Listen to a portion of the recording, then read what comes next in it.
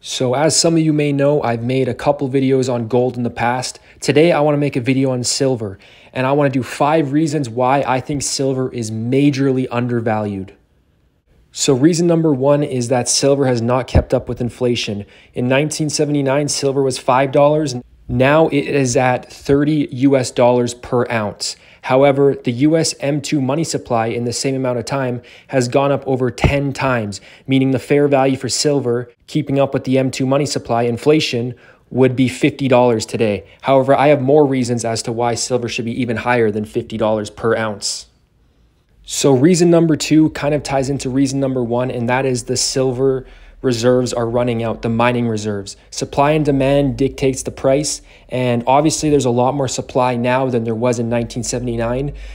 This means that yes, silver has more than kept up with the demand. However, once those reserves start running out in 2028, there's going to be a major supply crisis driving the price through the roof. Reason number 3, and silver is used in a lot of applications, don't get me wrong. However, this is a very vital application. Silver is used in data centers such as YouTube data center. The data center that this video is stored on right now is using up silver. However, there's going to be way more data centers built in the future if the current trends keep up, which I imagine they will, especially with this new AI revolution. We're going to need a lot more data centers. So yeah, these data centers use up silver, which obviously ties into the demand. Reason number 4 is that the banks and the governments are heavily undervaluing silver. Now, all these governments are buying gold, all these banks are buying gold as it was the reserve currency at one point, and it is known for being a good store of value against inflation. However, they are heavily undervaluing silver. A lot of them aren't buying silver. A lot of them, like the governments, the banks, they aren't buying silver. And this is a major mistake that I think once the reserves start running low, they will realize, and there will be a major demand shock as well as a supply shock. Last but not least, reason number 5, and this is probably the most obvious one, but the US debt keeps rising at an alarming rate.